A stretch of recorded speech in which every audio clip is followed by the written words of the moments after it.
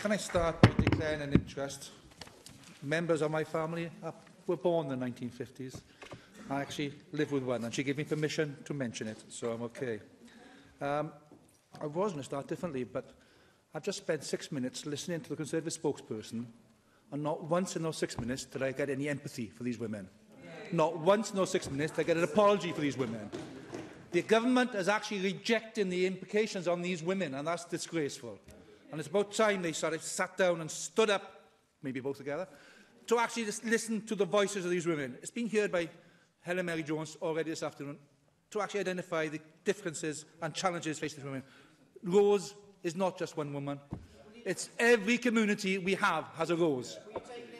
I'd be more than happy to. I mean, I've got family members affected by this, as I'm sure other people have here, and I can assure you I have every sympathy for some of the individuals who have been affected. But will you accept that there was a Labour government that could have changed these arrangements and did absolutely nothing to change them? Do you accept that that is the case?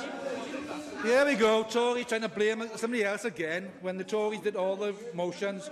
It's about time they took responsibility for their actions, and they're not doing that. I can't believe your face. Let's look at this reality. As I said, there's a Rose in every community. And let's see this with this. It's known that 33% of men may end up only on state pension. 55% of women will actually end up relying on state pension. Disproportionate, being affected by women again. We have a situation where the age barrier issue. A woman who was born in May 1953 would have had a pension in November 2016, lost of some £2,000. A woman born in May 1954 will not get a pension until January 2020, loss of some £20,000. At sake of 12 months, a huge difference. That is not fair. Also, let's go on to this, because the third problem we have is the notice. The women up there will tell you the notice. My wife will tell you she didn't get notice. This is a big issue. And when you do get notice, 3 years, what can you do in 3 years to prepare for your pension changes? Nothing. That is totally inappropriate and totally ineffective. You're putting these women in a position where they cannot make alternative arrangements, they cannot live on the income they're going to get, they cannot prepare, and that is unfair.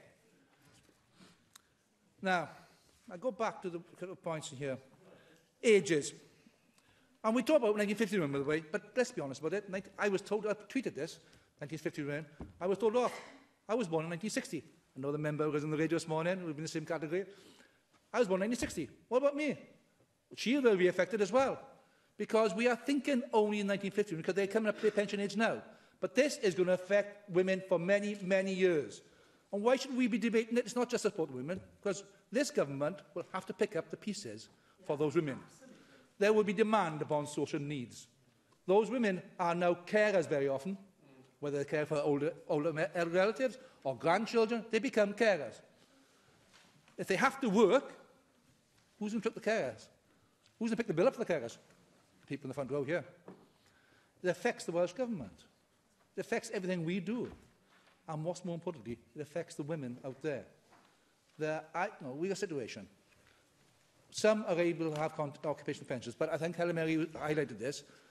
They came to an age where they weren't entitled to occupational pensions. They weren't included in that. Some of them didn't come to start work till later in life, because there was a tradition in those days where they'll start to look after the family and came into work later on, sometimes part-time, and built them up. That results in any occupational pension that they did have being very small anyway. And everyone relied upon the concept of, well, I'm going to have a pension at the age of 60. And that's my calculations. That's what I'm working towards, a pension at the age of 60. So I can retire and help with the caring needs of my family. That's been shot because they don't have to work, because they can't have the income when they would have retired. And some of those are working in jobs which are physically demanding. And it's going to make them ill as a consequence of that. It's going to make them probably have demands upon social services and social needs because of that condition they will then get because they're working for those extra years. What are we doing as a society putting that upon women? It's about time we took our responsibilities and treated these women fairly. And the transitional period, thrown out the window by the Tory government. These women have been put on the scrap heap. It's about time we stood up and represented these women and told the Tory government, you have a duty to these women, deliver that duty. Joyce Watson. Joyce Watson.